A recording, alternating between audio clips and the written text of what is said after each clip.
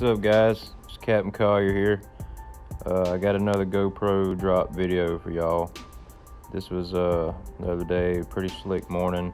I was running about 25-30 miles out, and I seen a little blimp on my sonar while I was running, so I turned back around and went to go check this spot out. Wanted to see what it was.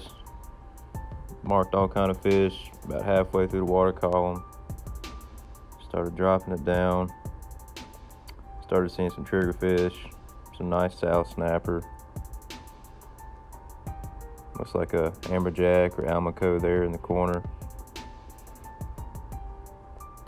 Still going down. This is probably 40-50 feet. A couple amberjack, spadefish.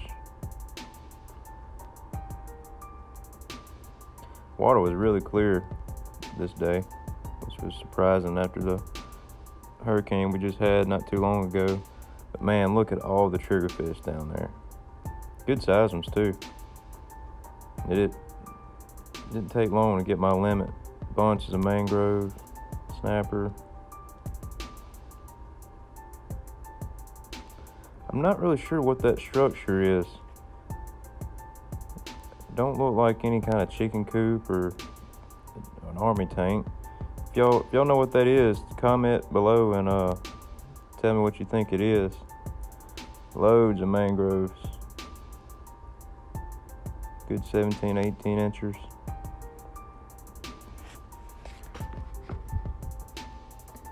They're pretty curious about the GoPro.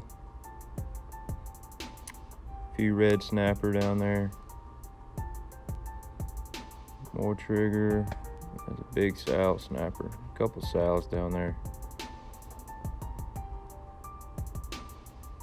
Plenty of life for sure.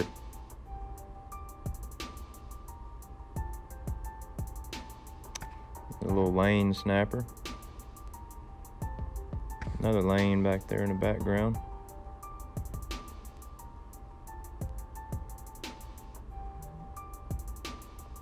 These red snapper are just so underpopulated, it's not even funny. A couple of vermilion snapper you can see in the background. Not many of them. I think I tried to drop a few pieces of squid down, and I think I caught some triggerfish and small red snapper. Couldn't get past them. Looks like it'd be a good spot to chum up the mangroves though, and possibly try and free line on a good slick day. But yeah, that's it, y'all. If y'all think of what that structure could be, just comment below and tell me what you think. Hope y'all enjoyed the video.